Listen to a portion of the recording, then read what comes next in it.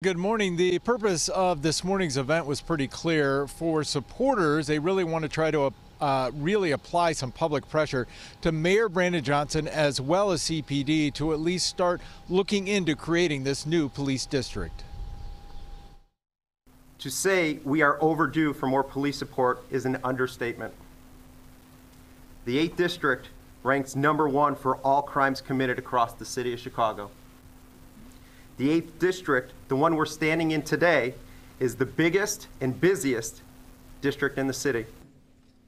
I want to thank everyone. The group is being led by 13th Ward Alderman Marty Quinn, who says the ratio of police to people in Chicagoland is the worst in the city. This is despite being first in calls for service. Response times can be close to 45 minutes to an hour. City leaders were joined by state representatives as well as state senators, and there were also a number of community leaders here as well. They say the current district system needs to be updated, and the 8th District has remained the same since the 60s despite population growth. We've got no response from CPD or the mayor's office just yet. Every speaker today made it a point to say this isn't about police not doing their job. It's just that they are overwhelmed with calls and they are stretched too thin. They are proposing splitting the 8th District at least into 2 districts.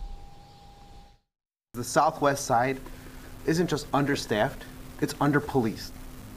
We don't have the resources to keep over 250,000 people safe on this side of town. That is unacceptable. It is a matter of equity, it is a matter of fairness, and it's a matter of doing what's right. Now, as far as the boundaries for this new police district, that is still being worked out at this time, as well as the cost of a new police headquarters. Right now, Alderman Quinn is putting that estimate at about $30 million. We are live in Chicagoland. I'm Eric Rung, WGN News. Continue to